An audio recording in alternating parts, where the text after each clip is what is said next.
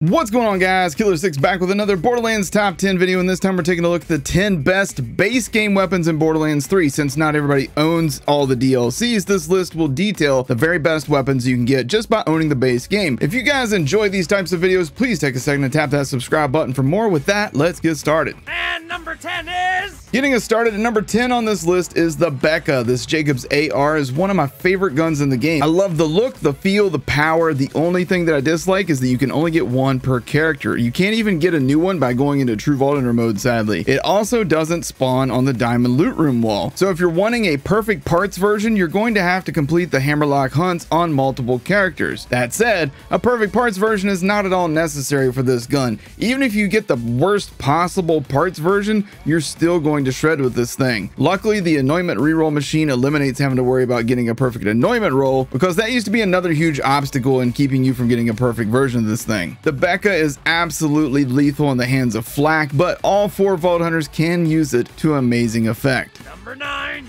this better be good! At number 9 is the Sandhawk. Now, this is one of the strongest sniper rifles in the game. This gun is a lot like the SMG version from Borderlands 2. You got slow-moving V-pattern projectiles that deal crazy damage. This gun remains very strong and viable for all the Vault Hunters, despite suffering a slight nerf back on June 11th of 2020. The only downside right now for this gun is that it consumes ammo like crazy, and you can't get a whole lot of sniper rifle SDUs. But with a bottomless mags Mo's build or a cut purse artifact on all the Vault Hunters, you can use this thing very consistently. On Zane, in the hands of the clone, this gun is god tier. The Sandhawk drops from Katagawa Jr. on the Atlas HQ map on Promethea when you are playing on Mayhem 6 and higher. It can also be obtained from the Diamond Loot Room or from Anathema and Scourge in the Guardian Takedown.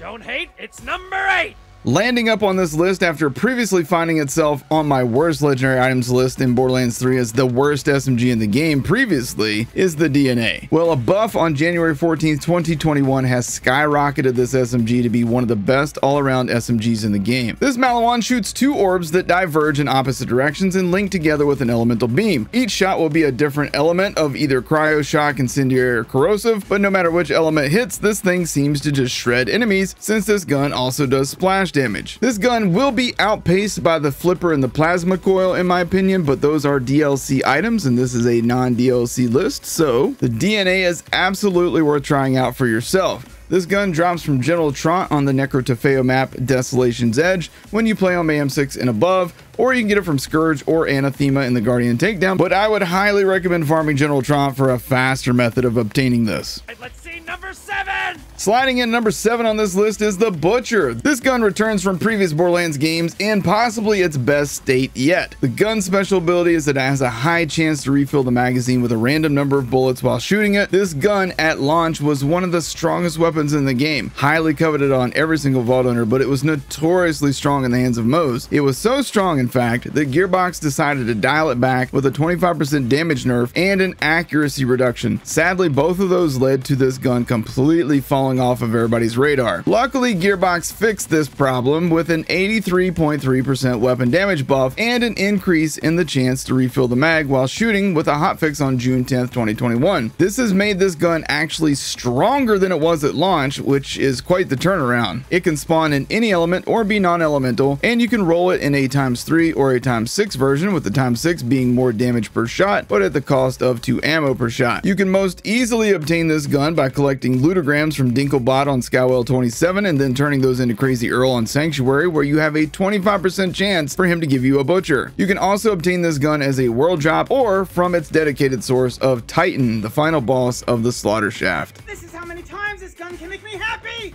It's number 6! At number 6 is the Multi-Tap. There aren't many legendary Atlas weapons in Borderlands 3. No, that's the whole sentence. You thought there was going to be something else after that, but that was it. But the Multi-Tap stands out to me as one of the better all-around pistols in the game. High fire rate and damage. When you reload it, you fire a cryo rocket that will home in on tracked enemies, and when you hit enemies with a tracker, every bullet will split and hit each marked enemy. On my Atlas Allegiance Zane playthrough, I used this gun to kill Hemovorus while using an anointment that gave me ammo regen, no damage boost anointments whatsoever, and it was pretty easy. The multi-tap did receive a huge 175% weapon damage buff on April 29th, 2021, turning this gun into one of the best all-around weapons in the game. It will always be non-elemental, and it can drop from Katagawa Ball on Mayhem 6 and above, or it can also drop from Scourge and Anathema in the Guardian Takedown. And here we are at number 5. Coming in at number 5 is the Crit. This is the only non-legendary item on this list, but it's deserving of its spot on the list. This is a returning weapon from Borderlands 2 that's actually even better than the original. This gun has 8% lifesteal while shooting enemies with no downtime on the healing. The only downside of this gun is that you have a 5% chance to drop it when you reload. Now this can be fully mitigated on Moze with her ammo regen skills, or on Zane by getting one with ammo regen while clone is active. That said, dropping it is rare, and most of the time when you drop it, you can just pick it right back up and get back to shooting. In addition to its healing abilities, this gun is also one of the strongest SMGs in the entire game. This is due in no small part to the 540% weapon damage buff it received on February 11th of 2021. That same buff also increased lifesteal from 5%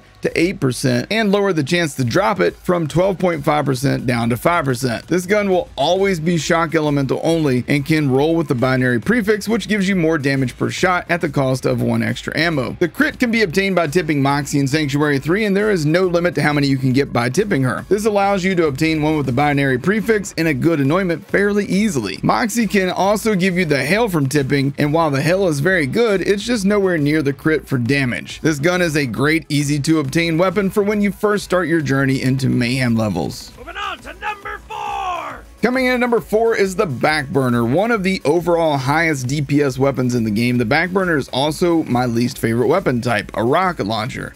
However, I recognize the power of this weapon, and it is exceptional in the hands of any of the Vault Hunters. Basically, you shoot this into a crowd of enemies and it does all the work for you. This launcher is also available in every single element, making it a great choice for nearly any situation. In the hands of Zane with a clone, the clone can absolutely shred with this thing as long as you're wearing a transformer shield, because that will allow the clone to just keep shooting it non-stop without killing himself with the splash damage. Same goes for all the Vault Hunters. Put this thing on, wear a transformer shield, and just shoot it forever. Also, farming this thing and actually earning one for yourself is very satisfying, since this weapon only drops from the Agonizer 9000 when playing on Mayhem 6 and above, or from Scourge and Anathema. Oh, and did I mention that the drop rate for this gun is just about 7%? So if you're looking for a rare item worth the farm, this is it. And now we're down to number 3. Jumping into the list, way up here, number 3 is the Needle Gun. This gun's special ability is that continuous fire will increase the fire rate, and the needles that you shoot will debuff enemies. This stacks up to 10 times, and the mag will refill each time you apply the 10th stack to an enemy. The Needle Gun received a huge 200% weapon damage buff back on June 24th of 2021, bumping it from laughing stock to one of the most coveted SMGs you can get. Now, one of the big knocks on this gun had been that you could only obtain it during the Cartels event, which only came around once per year, but Gearbox recently made the Cartels, Bloody Harvest, and Broken Hearts events all permanent and all free to everybody who owns the game, making this the absolute best base game SMG. This one almost made it to number 1, but it didn't. So it's number 2. Coming in strong at number 2 is one of my favorite weapons in Borderlands 3, the Hellwalker. This Jacob's shotgun is locked to fire damage, and it doesn't seem to care about that. Shooting in the shape of a pentagram and featuring one shot then reload traditional Jacob style, one wouldn't expect that to lend itself to such insane damage. But a buff on September 3rd, 2020 boosted the weapon damage by 317%, launching this gun into everyone's must-have list. Like I mentioned previously, despite this gun being locked incendiary damage, it just obliterates everything, and it's one of the most satisfying weapons I've ever used on any video game ever. Period. Running up to an enemy and popping their head with one shot, reloading, spinning around, and destroying another enemy, it just feels like the super shotgun from Doom. You can farm this one from Road Dogg on the Pandora map, the Splinterlands, or you can even get this thing as a random world drop. Honorable mention. For my honorable mentions, I want to point out that literally any of these weapons I'm about to mention could just as easily make this list with the right build. The Hellshock, Chaos and Trevinator, Reflux, Rowan's Illusions Call, Kings and Queens Call, Plague Bearer, Maggie, Fearmonger, Magnificent, OPQ System, Grease Trap, Hive, Laser Exploder, Hail, Lob, Krakatoa, Lyuda, Smog, Boomsicle, Tixboom, Redline, Tsunami, Sleeping Giant, Breath of the Dying, amongst many, many other powerful base game weapons. And finally, here we are at number 1.